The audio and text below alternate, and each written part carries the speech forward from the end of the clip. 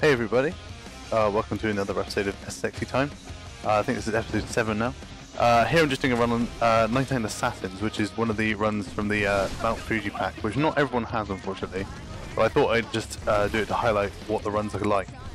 As you can see, it's pretty similar to the Africa runs, which I think is probably the most hated in the whole game. I mean, if you like those Africa levels, please tell me, because I just find them horrendous. I mean, they have the two main problems with trying to do trick mode on this game roll into one. One of those is that the holes, where you can just fall down at any moment. If you look to left and right, there's a hole right below me there, so that would have killed me instantly. There's a hill that just did kill me. The other problem is the fact it's all enclosed, so if you do go off a ramp high enough, you'll just slam into the roof and lose your combo, so that's never fun. I would have liked to have gone up the top right route there, but never mind. I think this might have been my first go on this though actually, but it's just worth it to see a good score. I got the top score in my friends list anyway for doing this run. But yeah, it's just a case of sort of tricking as often as you possibly can. So there's not many ramps. Tricking off the walls is always a good thing. Mind that huge hole on the left there. Stick to rails if you're going to go off the edge. It's much better than just falling down the hole. Fortunately you get to sort of open air area every now and again. So try and use the open areas to the best extent you can. This bit's pretty horrendous because it's like, there's a real tight thickness.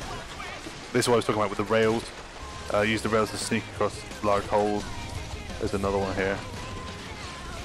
Yeah, nice uphill section. 99 Assassins is a run from the top of the mountain. It meets another run about halfway down, so I imagine we're probably into that run now. Loads of duplicate tricks. I was really slacking the day I did this. It's not so fun. I like this section here. But yeah, you can sort of tell that this was the add-on content because it really doesn't have the sort of level of graphical polish and stuff that some of the other levels have. I mean, you could argue the same about Africa really, considering it's just in the dark in a hole. I think the idea was just to let you see as little as they possibly could, so they could just make the graphics whatever they fancied it to be. But oh well.